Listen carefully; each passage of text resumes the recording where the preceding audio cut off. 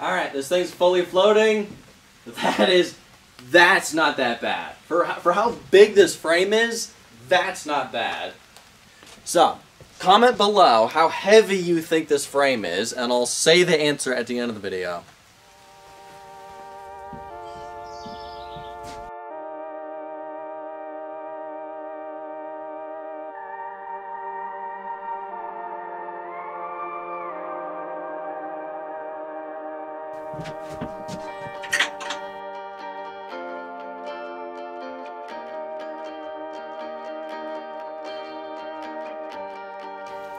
Alright, let's find out how easy it is to remove this engine from the frame. We may need to remove the oil cooler, but I don't know, maybe not. We'll see.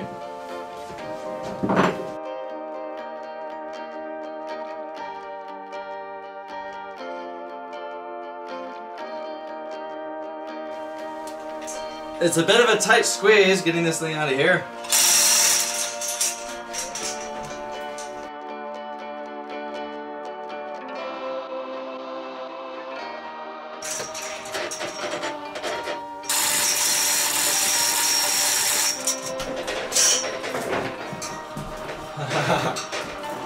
It's a bit scary.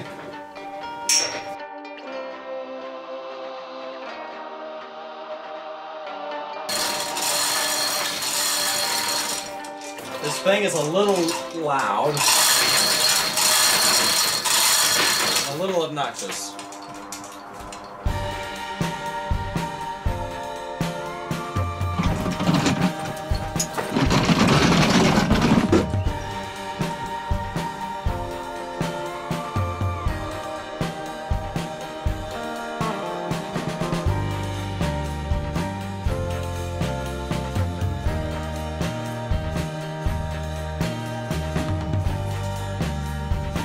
God, this thing's a little heavy.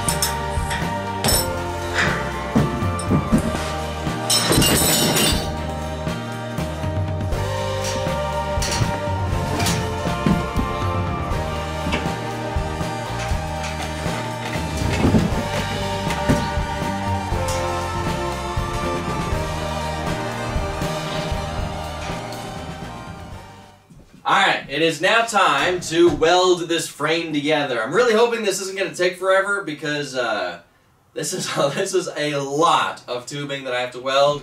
We also have the trailing arms and the A-arms we need to weld, so hopefully this isn't going to take more than a couple days. Yeah, looking at this frame, there's a lot of stuff to weld. So let me get to it, I guess.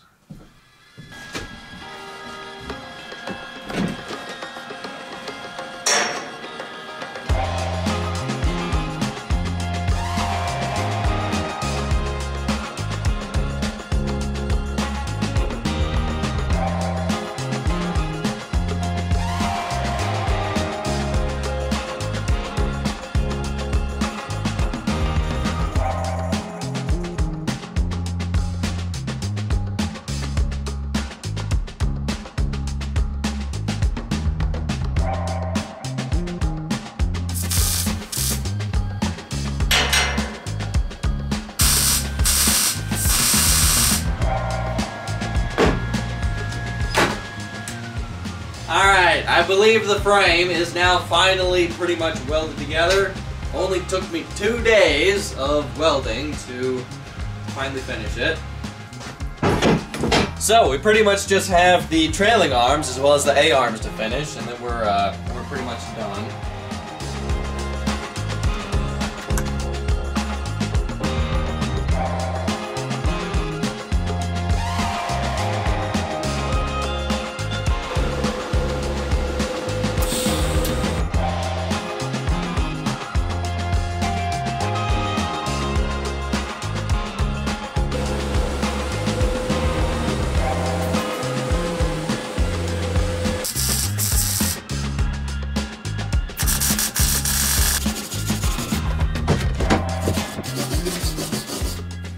Alright, A-arms are done, trailing arms are done, the frame is now finally done, so all the welding is now finally finished.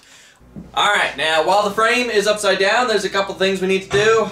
First is we need to install the sway bar on this thing. Now, I'm pretty much just thinking of just putting it here.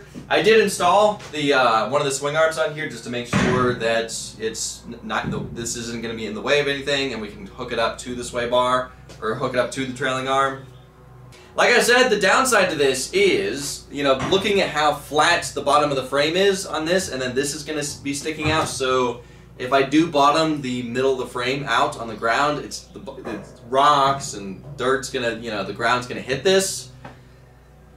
That's hopefully not going to be an issue. I don't know. The downside to using this, because I found it at the scrapyard, I have no idea what this is off of, so if it does break, it'd be really tricky to figure out what this is off of so I can get a new one. I just kind of thought of that, so. But I think it'll be fine. So let's just put it here, something like that.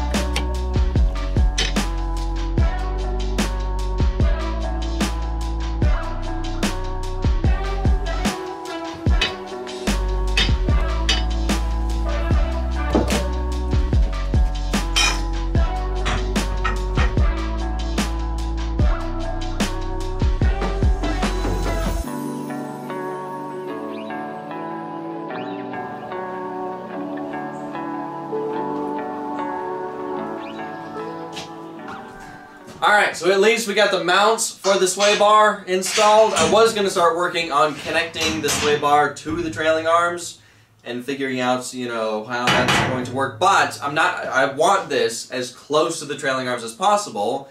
You know, I don't want this sticking up like this, but I need to make sure that this isn't going to hit the sprocket and chain and everything.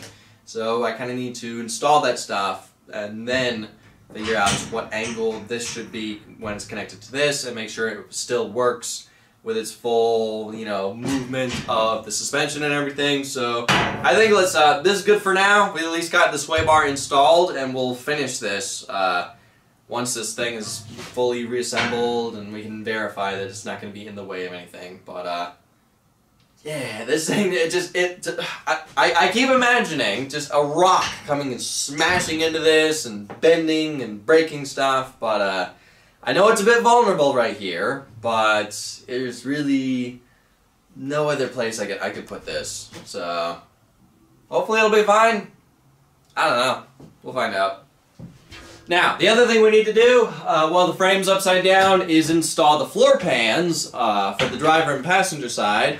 I have 2 of these that are perfect size. I found these at the scrapyard, and I think I paid like 14 or 15 bucks for 2 of these, so that's awesome. Now all we gotta do is just cut them to size and drill some holes, weld some tabs in place, therefore we can bolt these to the frame.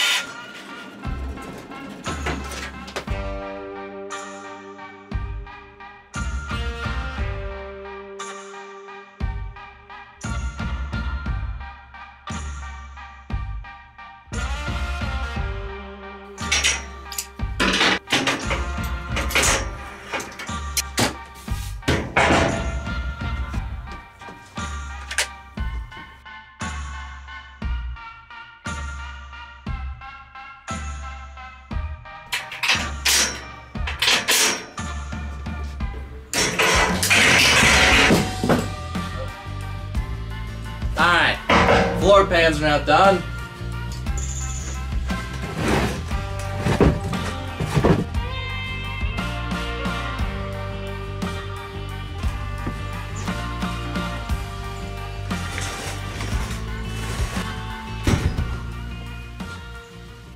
So, I'm really curious, how heavy is this frame? How much does this thing weigh? I really don't think it's going to weigh as much as you guys think.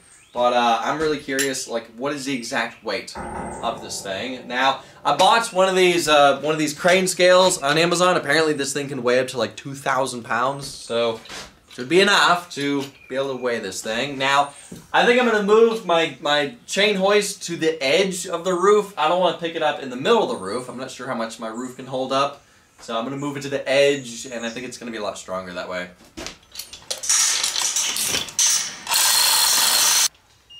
There it is. Alright. Make sure there's no weight on it. Zero it out.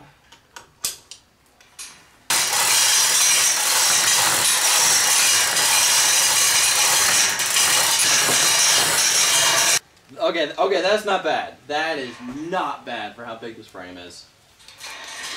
Just to make sure you guys don't think I'm cheating, yes, it is fully floating. Nothing else is supporting it. And this thing weighs 331 pounds.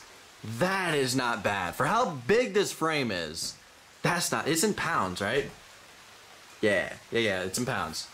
You gotta admit, that is not bad for how big this thing is. I'm actually a little surprised. I was expecting it to weigh like 400, maybe 450 pounds, so... Yeah, 331 pounds. That's not bad. I mean, that makes sense. The majority of this tubing is 1¼ inch with a wall thickness of 0.075.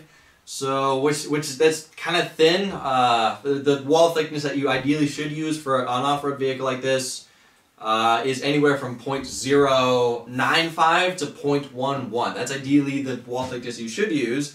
But I use 0.075 because I'm using motorcycle engines. They're not as powerful as bigger engines.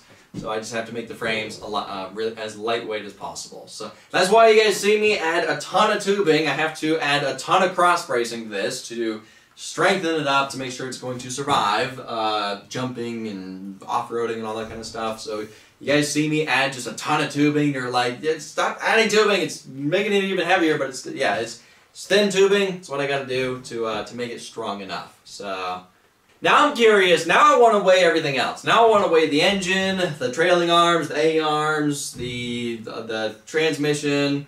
I want to weigh all the heavy stuff and kind of get a ballpark of what this thing's going to... I'm curious to see what you guys said in the comments of how heavy you guys think. this thing is. I know some of you guys are probably thinking it's probably way heavier than what it was. So anyway, next video, we're gonna start reassembling this. As we're reassembling it, we have to do a bunch of stuff. We have to finish the CV axles. We got to lengthen those, weld those together. We need to finish the spool mounts. We need to finish the rack and pinion mounts. We need to finish. So we're not really going to just slap this thing back together. We're going to slowly reassemble it and finish stuff along the way. Therefore, it's a lot easier to access. Just the stuff that's in the middle, like the chain that's going from the jack shaft to the front spool. We have to add the chain guides. We have to get the shifting mechanism to shift it from two-wheel drive to four-wheel drive built and figured out and all that kind of stuff. So we're going to be doing that in the next couple of videos. But anyway, guys, that's it for this video. Thank y'all for watching. I'll see ya in the next video.